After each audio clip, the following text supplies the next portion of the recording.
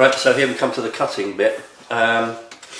Just first of all, I'd just like to show you these. These are different mark making techniques with different tools and methods. Okay, so that one there is where I've painted on some nitromors, left it for 5 minutes and then scraped it off with a Stanley blade.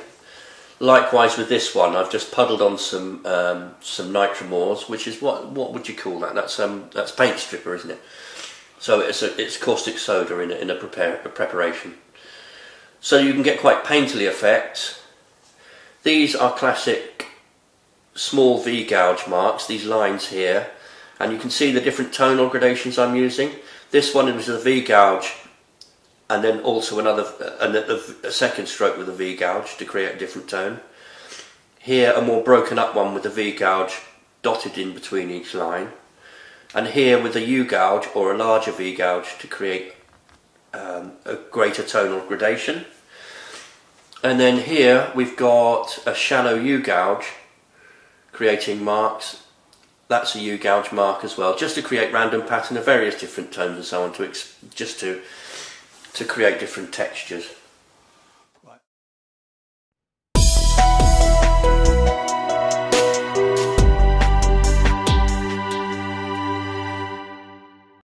Okay, so what I'm going to do is I'm going to start off with some line work with a V gouge. This is a beauty, although I don't like the handles so much. This is a file gouge from Switzerland. I'm used to using Lawrence's gouges, but these have got better blades and they're also cheaper. So what I'm going to do is just a little bit of line work, working it from this as a reference. I'm just going to do some fine line work that I can then swell and expand with a narrow U gouge, which I'll show you in a minute. Okay, so the thing is about cutting, right, there's lots to tell you about cutting before I start. First of all, I've got my right hand is my cutting hand because I'm right-handed. My left hand is what's known as your anchor hand, right? Now, I was watching the other day on the internet somebody telling you how to cut lino, who said, you're going to want to pack some band-aids because you're going to cut yourself a lot. And let me tell you now, if you're doing it right, you never cut yourself. I just couldn't believe that. Anyway, so, right, first things first. Anchor hand, in this case my left hand because I'm right-handed. It kind of seems intuitive to pull the block towards the cutting hand, yeah? So you hang on to it like this and push it down, and you can see what's going to happen, can't you? You're gonna stick yourself and you're going to bleed like a stuck pig. So always, always, always keep your anchor hand behind your cutting hand, right? Seems a bit weird and takes a bit of getting used to, but you're actually pulling away from your anchor hand. You see, you're cutting away from your anchor hand, right? Bench hooks, that's another thing. Whoever invented those for lino cut? These are these funny things where you put the lino up against a right angle and cut into that. That's crap. You can't do that because you're constantly moving the block around all the time. So you need the flexibility. This means that your anchor hand is pressing down on the lino the whole time, right? Your cutting hand, first of all, with Western tools, the Chinese and the Japanese have got a whole different vibe going on now. I've got time to discuss that. With Western tools, they have a mushroom handle that fits into the heel of the hand like that, right? Yeah. So if you look, you've got the whole of your arm and your body weight pushing down on this one little tiny point here, right? So it sits there, and then you wrap your fingers around it, and your index finger goes right to the cutting point. This is so that you can be pressing down with the V gouge as you're going along. It's the downward pressure is as important as the forward pressure, right? So also you're using the whole of your upper body as a weight, pushing down on this little tiny little V-gouge point here. So you've got all of this energy going into this tiny point, which means it's absolutely accurate. You've got to be tense to do this. It doesn't work if you're sort of like, oh, you've got to really like hold your breath and go for it, right? Another thing, keep the blade very, very close to you. I've seen, you can imagine over 20 years of teaching how many different weird ways people have got for holding gouges. I've seen them hold them like this, you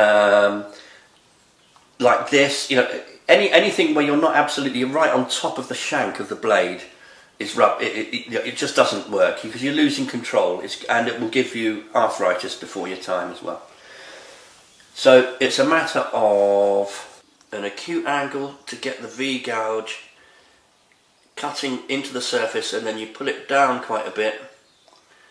I'm pressing with my index finger, guiding it with my anchor hand, which is also pressing down on the surface, going forward, and then when you've finished with the cut, you come up again. Can you see that? Now what I'm doing there is there's a little bit of a surge forward as you go up, so that the line is going down, in, down, along and up.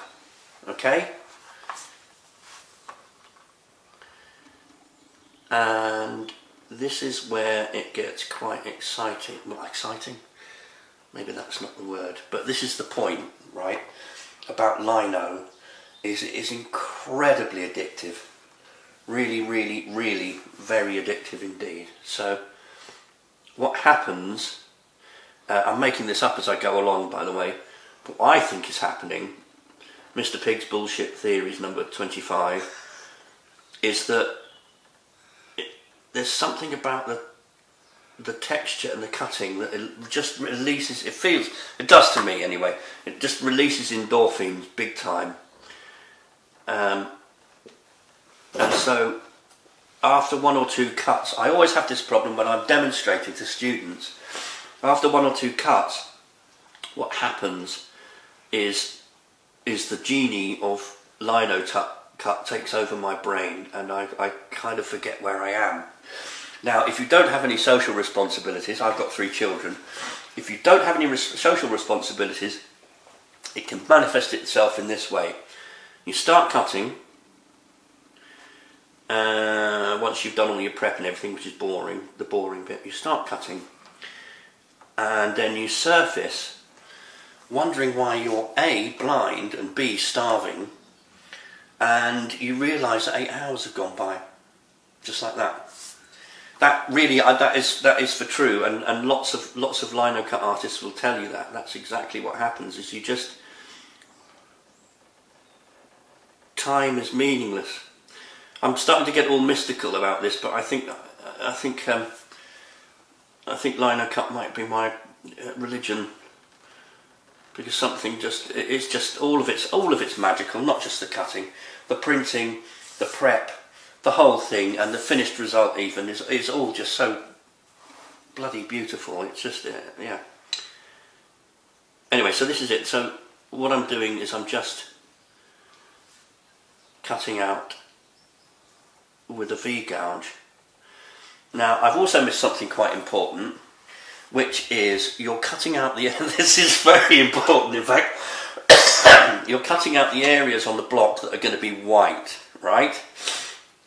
Every time I teach lino or engraving, there's at least 1 or 2 people that never get that, and they start to cut out the black lines, right? Which are the lines that you keep. So you could describe it as drawing with light. That's one way that engraving has been described before. Think of it as you're drawing with white on a black background rather than black on a white background. That way you shouldn't go too far wrong. I'm liking this design. I might actually work on this one. it's kind of light relief after working on the Palmyra massacre.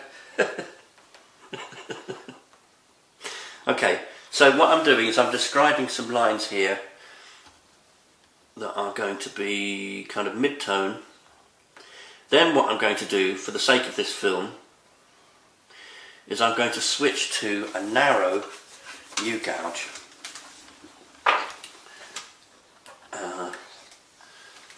One of these little fellas. I'll do the take-up with the close-up in a minute. This is to swell a line. What that means is that you've got a line going along like that, and then you're broadening it to make the area whiter, like there as well. Can you see? Okay, so working up to a lighter tone, I've already done the fine V-gouge marks. Now I'm going to go over them.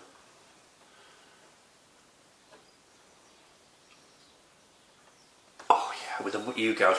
It just really just does take you over. Here we go. Yeah. Now I'm using the V-gouge to work into the U-gouge marks. Just keep switching between the two.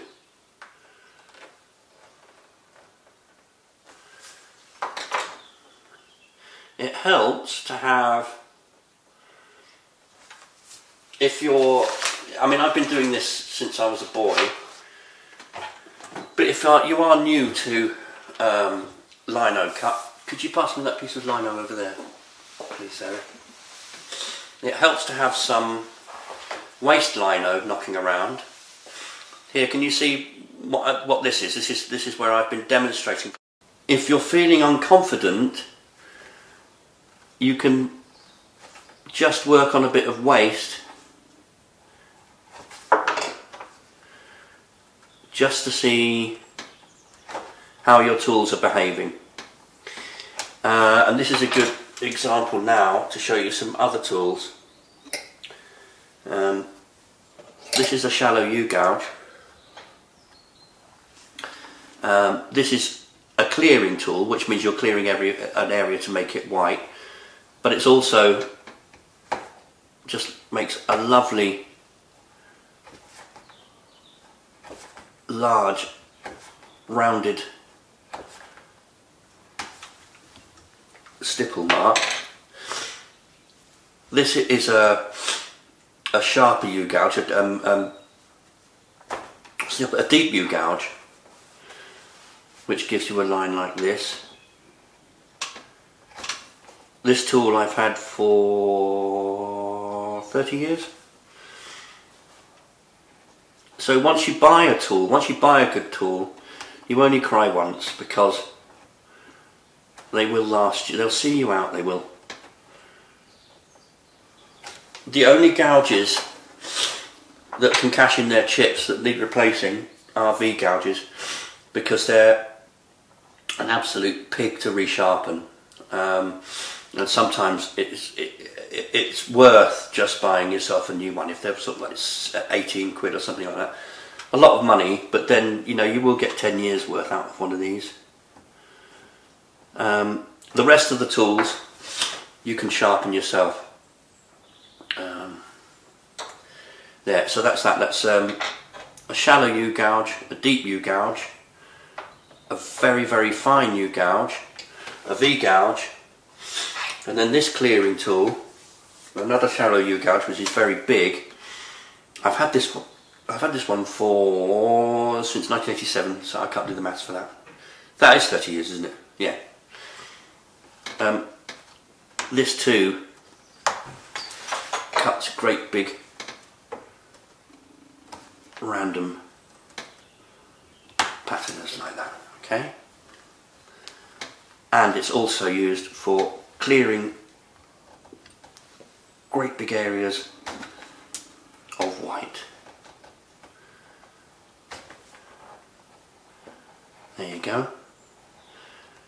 The point being is that the roller won't be able to get into that space now because it's all been cleared out. So there's nothing for the roller to pick up on.